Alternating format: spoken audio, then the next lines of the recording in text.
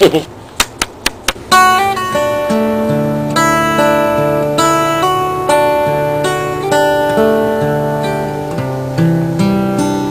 of the original drawing that I cut out to fit inside this 1/8 inch lip on the rotor, as you see. And then I also got a piece of plywood, 1/4 inch plywood sitting down there at the bottom that I want to have cutting a circle on. This piece of poster board is going to be glued onto this, and then where the magnets are going to be cut out. You notice I got the magnets set up here, and as a matter of fact I'm going to knock that one out of line just a little bit. Put this up here, oh, didn't knock it out. Ow, boy that hurt. Okay, as you see I have a little bit more of a gap right there than I do here. It's okay. It's an aluminum ruler. Our gap has now disappeared. And if you got this lined up on your dot that you have on the edge of your rotor, which I made off of this template, this was the only magnet that was out. I measured 1 13/16 between the edge of magnet to edge of magnet, or 44 millimeters, whichever you prefer.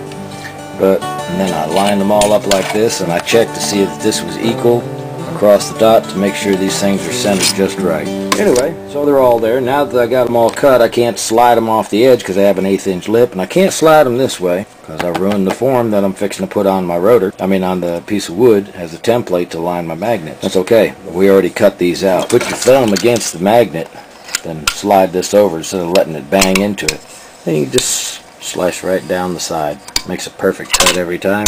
One on both sides, and then up here in the front. Use 2 hands and don't get your finger between the magnet and the blade. But now this is all cut out, this should be able to just pop right up. And then we slide magnets off. Alright, I worked my finger up around the edges and broke all this basically loose. That pops up. There we go. A little bit over here. It looks like that one's ready to fall off as it is. Nice. Perfect size and shape of the magnet.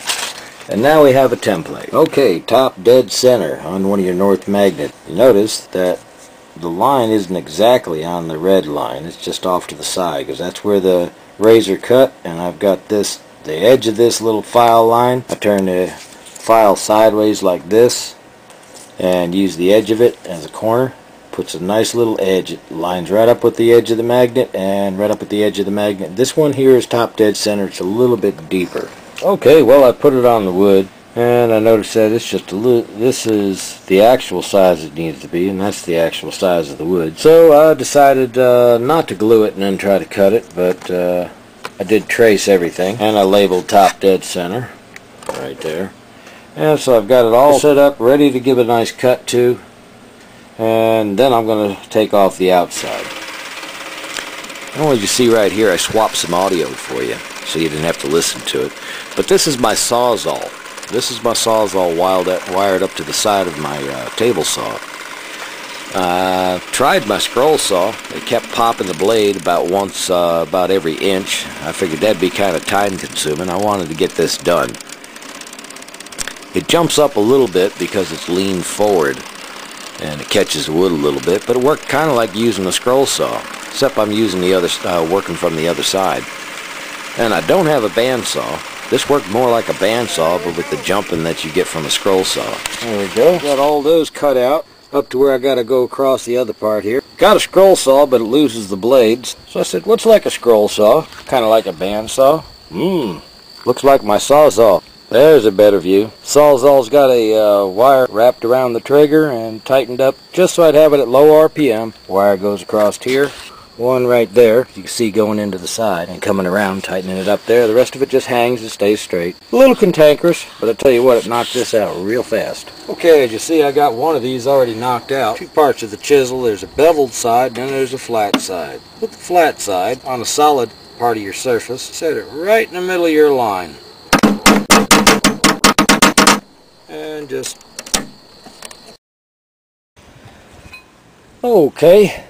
Let me get my hat on here. There we are. You can barely see through the camera. If you notice right up here at the top, I got 3 little notches. Right there is the biggest one. That's the center, and that's both sides of this magnet for top dead center. Alright, anyway, right down here is a lug directly in line with it.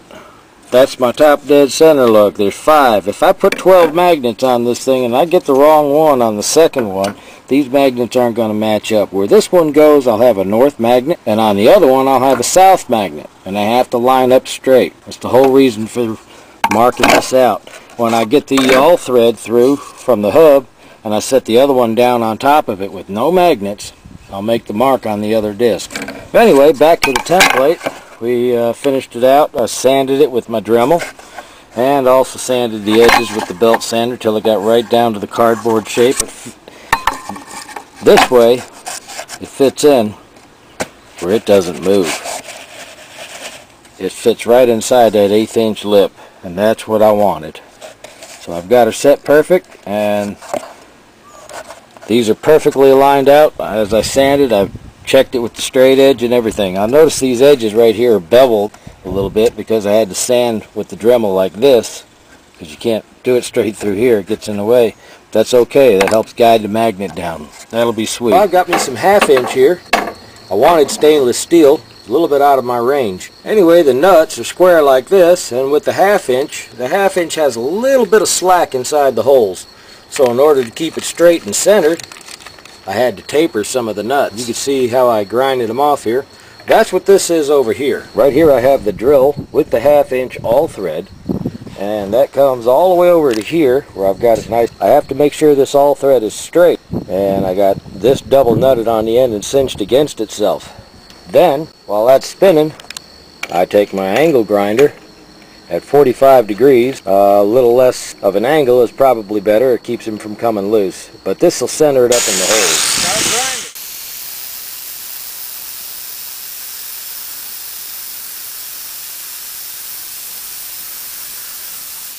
Coming along fine so far. It's going to get hot.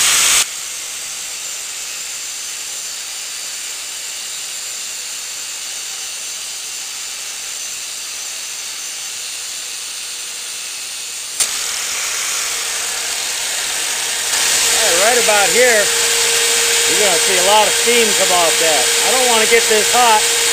It'll ruin the temper at it and anneal it and make it soft. Back to it.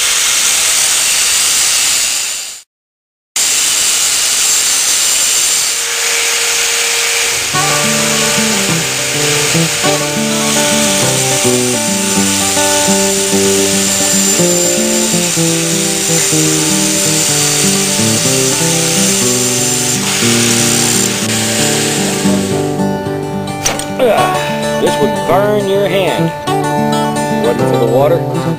Look at the nice lines in that, just like regular machine work.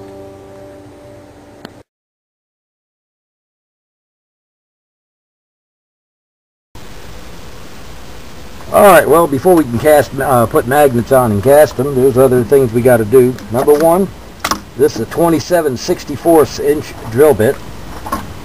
That has to drill the holes, 3 holes through here. The reason why you want to do this before you do your magnets is you don't want all this metal shavings going all over your magnets. So these 3 holes got to be drilled here, and then they have to be tapped. I have a tap that's 13 threads per inch, 1/2 inch. It accepts the 1/2 inch all thread. And that's what we're going to use for jack and screws.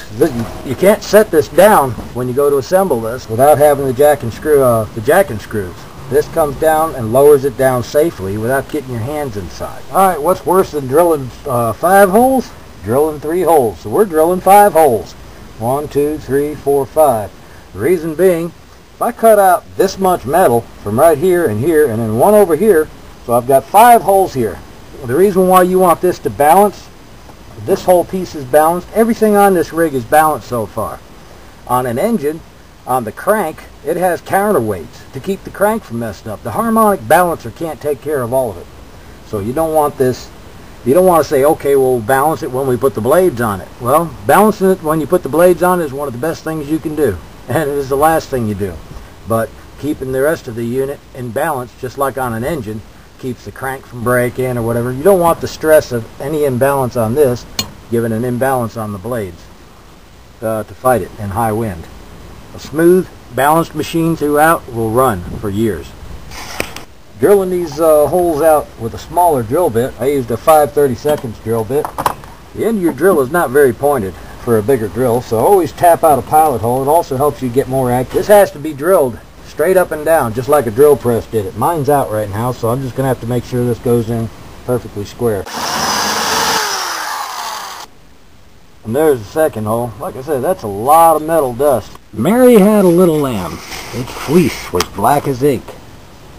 It chewed the paper off the wall and spit it in the sink. Okay, as you can see, I've got plenty of oil all over everything, including the tap. Tighten this up, and we're ready to go. But first, doesn't want to take it first. Just kind of have to give it a hand. It's nice to have a tap and die. Sometimes starting these holes a little bit hard. You can't go back far. There we go.